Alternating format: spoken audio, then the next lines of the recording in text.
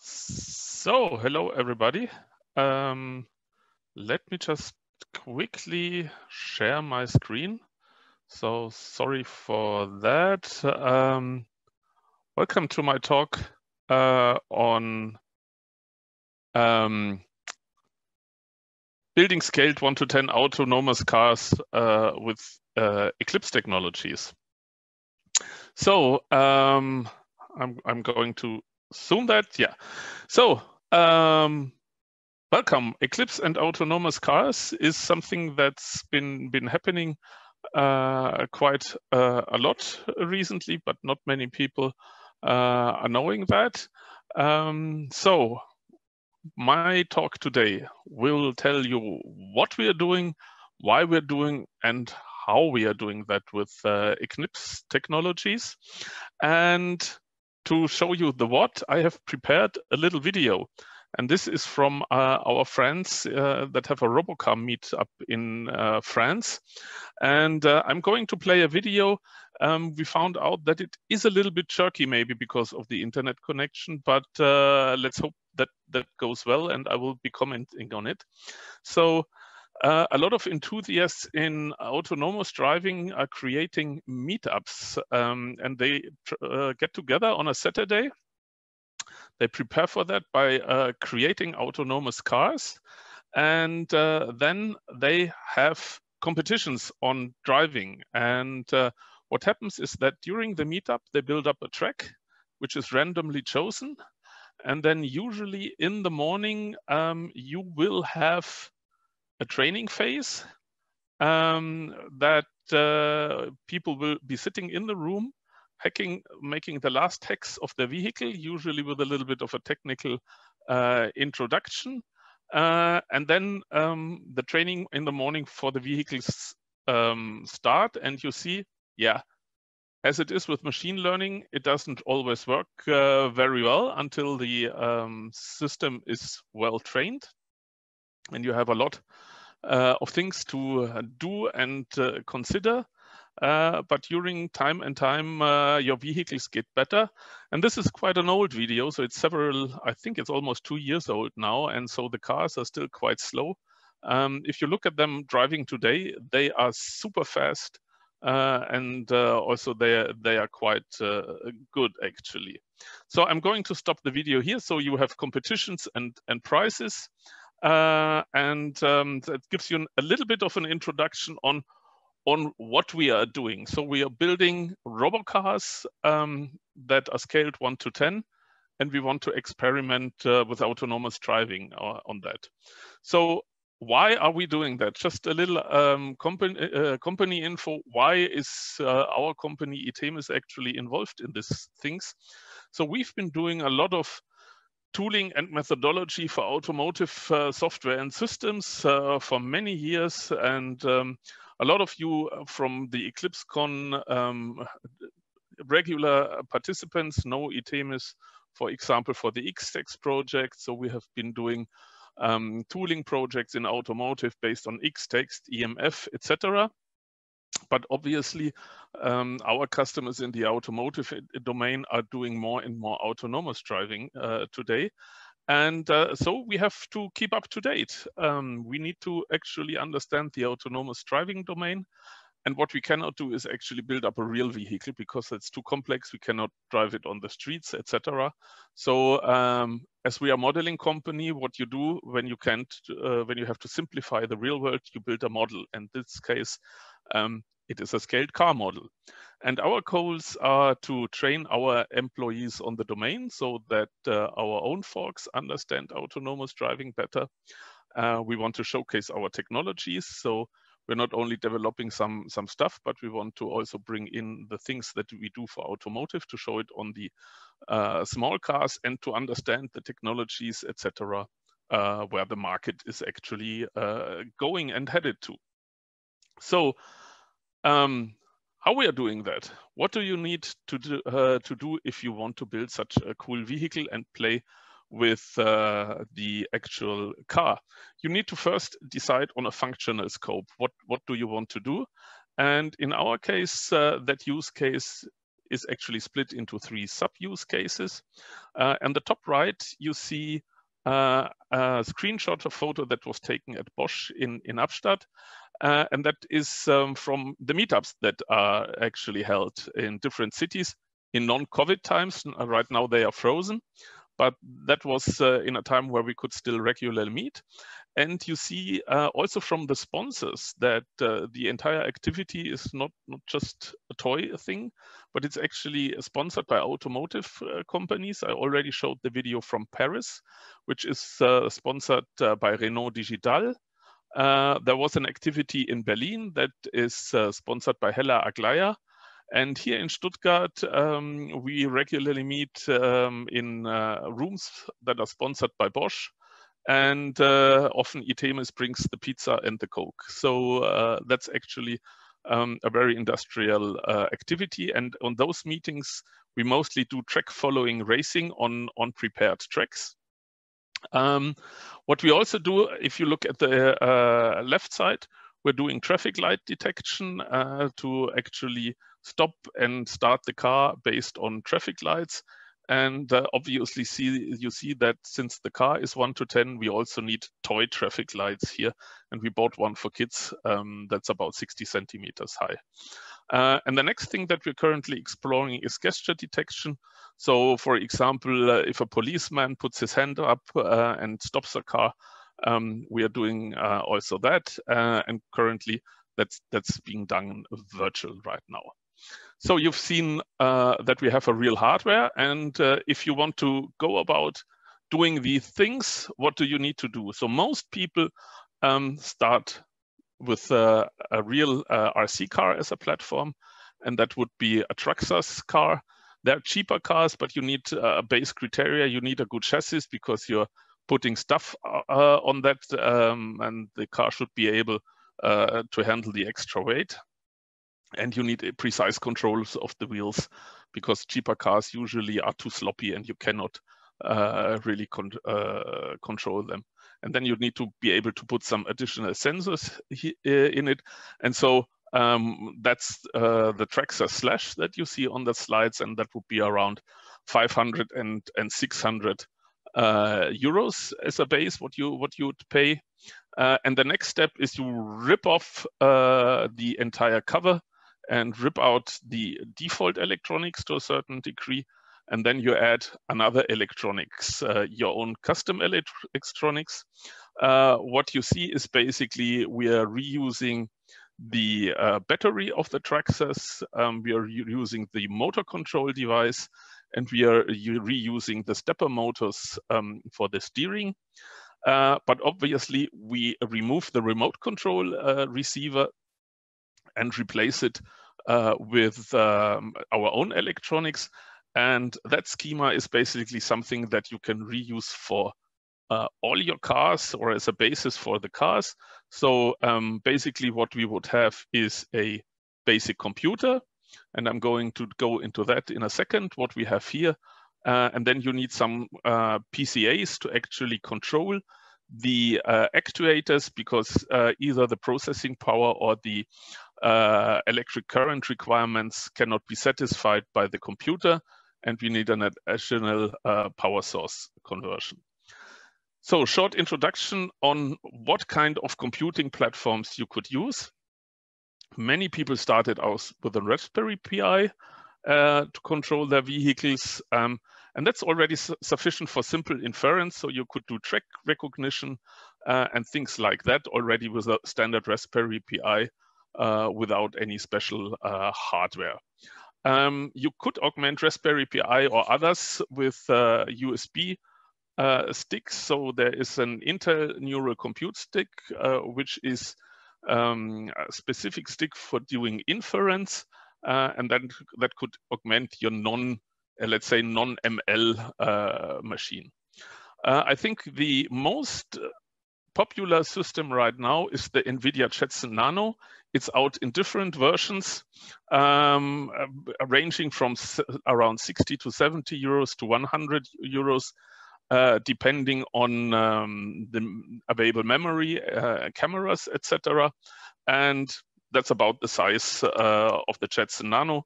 that you can see. So it's not too big, and you can easily fit it on such a remote control car, including battery, etc. Then we would have the Google Coral, a product by Google, obviously. And if you want to actually simulate a real automotive grade system, go for the real stuff, you would take an NVIDIA Jetson Xavier, and that's what's actually used also at OEMs and tier ones in the actual setup.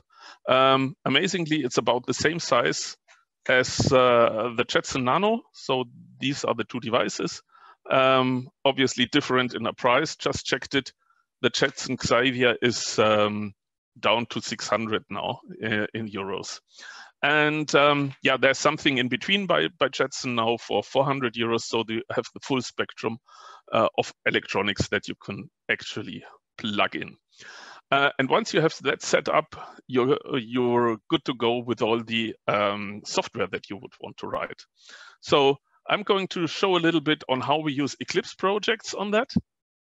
And that actually goes from the hardcore programming to the system through frameworks that we use over to simulation and up to systems engineering. And I would like to introduce and mention a few of the relevant Eclipse projects here. So core programming, we use plain C code. If you're a little bit familiar with the topic, many projects use ROS, Robot Operating System. We deliberately decided against that because we want to follow a use case where we simulate or reproduce what's being done on a production car. And ROS is not yet very much used in production cars. We have a certain workflow where we want to deploy that on an actual C++ project. So we are not using Python on the edge device either. In terms of Eclipse, obviously C++, we have a very cool project called CDT. And we started out with CDT. And as you can see, our setup of development is that we use the Jetson Nano, which is mounted on the car. And over through wireless network, we are remote mounting the device, files and folders on our development PC.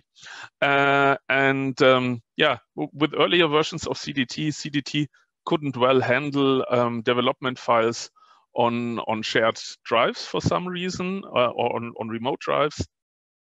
So we had to actually switch to another tool. We use Slickedit, but as a user used to CDT, we actually missed it. And now, as you might have seen from some of the releases, CDT 10 is released, and we came back to CDT. And we are quite happy with that.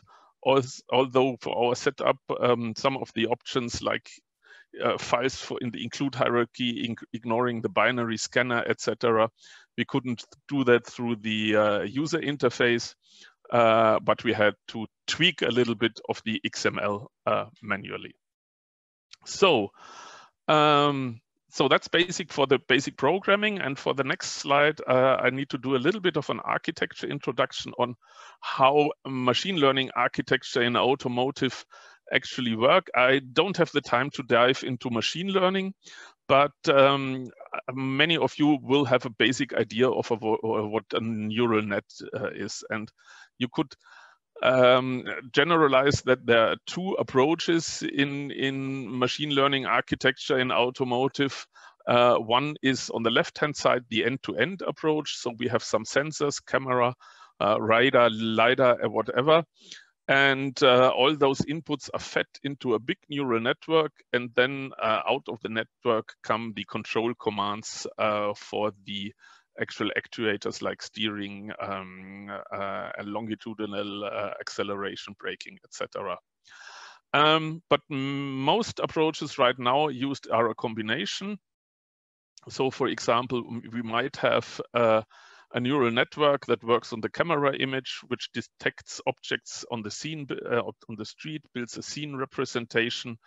We might have another neural network operating on other data, detecting cars or driver intentions, and then the information is processed in either a rule-based system or in another neural network.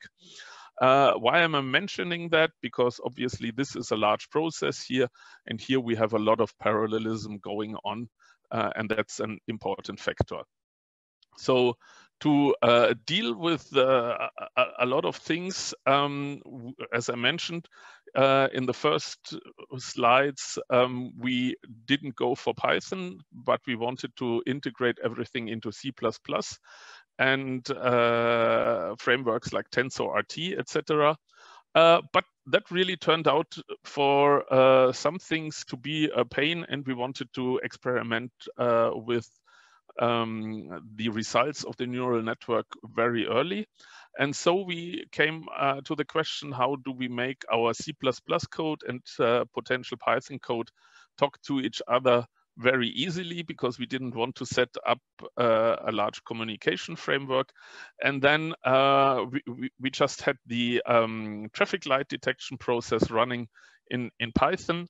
And we made use of Mosquitto and Paho, which are IoT communication protocols, and actually integrated that into our tool or in our software. So there is a traffic light detection now running in Python, and it's sending information about detected traffic light, very short messages over the Mosquitto MTT protocol, Mosquitto server. And the clients have been implemented with Paho on both sides, one in Python and one in C++. And now the control code written in C++ gets information if there is a traffic light detected.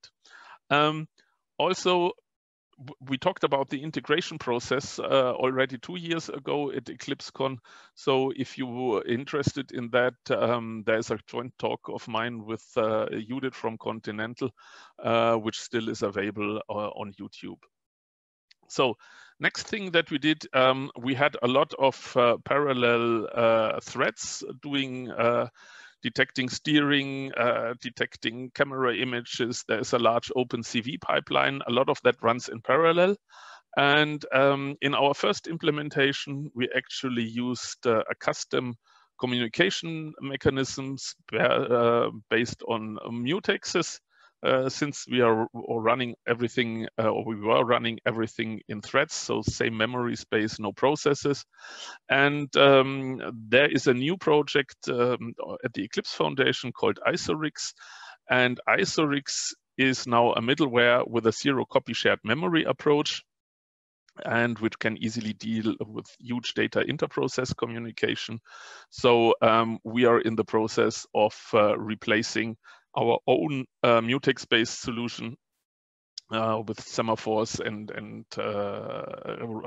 home-brewn exchange mechanism with Iceoryx, because then we can realize something that's actually also used in the industry. Still, that relates applies to our process communication, intra-process communication. For inter-process, we're going for Cyclonedds, because it turned out that we want also dedicated computers that deal with a specific sensor. So the RPM sensor needs a lot of interrupts, and we don't want to clock our main computer with dealing with interrupts. So we are building a little network on the car too. And there we're going for DDS implementation. So DDS is a very established standard by the OMG for data distribution. And Cyclonedds is the implementation that's actually provided by the Eclipse Foundation. And that will be the next thing that we are using. And actually, that's basically what's going to run on the vehicle. For training the data, obviously don't have enough data on the vehicle to train traffic light recognition, gesture recognition, etc. So that's where we're going for virtual training. and that also needs to run in a massively parallel. And as you might have recognized if you're in the industry from the first screenshots on the gesture recognition, we're using Carla, which is an open source vehicle simulator and traffic simulator. And this is not the Eclipse Foundation, but it's one of the really, really good simulators that's available as open source. Right now, I think it was announced yesterday, there's a new project at the Eclipse Foundation called Eclipse Mosaic, which is a co-simulation environment that can be used to couple different simulators. We are currently investigating that to couple Carla and running other components. And Eclipse Mosaic is intended as the backbone for the entire infrastructure. So this is more for learning and actually validating the trained networks on the in the virtual world, because that makes it also easier to reproduce specific settings as compared to using an actual virtual setup. Yeah, and then basically this is also what actually has been dealt with in an Eclipse working group, OpenADX. So not only does the Eclipse Foundation have projects that we reuse, but OpenADX is a group that deals with the toolchain for autonomous driving by defining open interfacing standards for software for use in vehicle-based systems and in testing environments, because basically the setup that you see here in short is actually what's being used in the automotive industry at a large scale as well, maybe with different simulators, but the philosophy is basically the same. And then we also address the entire engineering approach, from requirements to logical functions, software architecture, etc., etc. I'm not delving into the details of the development process right now. I'm just going to also mention which tools we are doing. So as I mentioned, the plan is to set up a full demonstrator. For that, we were a little bit slowed down because of people's availability because of the COVID crisis. But also I would like to introduce some Eclipse-based projects that are relevant for that. So we have RMF, which deals with requirements, implements the requirements exchange format, good integration to doors, etc. Not open source, but I think one of the most important also Eclipse technology-based systems engineering tools is Cameo Systems Modeler, now by Dassault. And that's something that I would really recommend looking in if you go to address SysML. Not related to SysML, but again, open source, and a different MBSE method is implemented by Capella. And then we have Papyrus SysML support. And obviously we are coming from the philosophy of doing a lot of domain-specific languages. We suggest Xtext to build DSLs. To wrap that up, does it make sense to build such a car? How real are we, or how close are we to the actual world with these things? Yeah, there's a lot of commonalities. So the development tools that you would use to build such a scaled car are very close or even the same basically as you would do in a real automotive project. So we have ROS, eCal, etc. TensorFlow, PyTorch, etc. Everything is there. As you've seen, we are using the real hardware and the same development environments with the AGX, and what you learn here is basically transferable. Obviously, there are some differences, like there's additional development tools and technologies that you would use at the OEM or Tier 1, such as AUTOSAR, and obviously you would have higher quality and more expensive hardware with higher precision in a real vehicle development. Yeah, so and what we usually don't deal with in the 1 to 10 cars is aspects like safety and security. you can hardly hurt anyone with such a vehicle, and also we are not afraid of being hacked. So if you want to learn further things, just contact me on LinkedIn. I hope I got you a little bit interested on the topic. It's real fun to build your own car, and you can find ready-made instructions in the internet or do your own philosophy from scratch. So enjoy the fun with do-it-yourself 1 to 10 scaled cars. So thank you very much. And I don't know if I will be seeing something from the moderator. I'm stopping the screen sharing now. Yeah, so.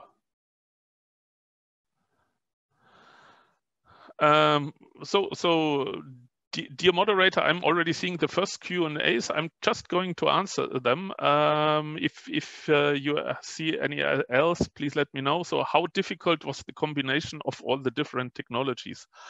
I think the most difficult thing is, so if you talk about the Eclipse technologies that I just showed, that was quite a breeze. So transferring to MQTT, building in MQTT was very easy. Transferring to Iceoryx was also very easy.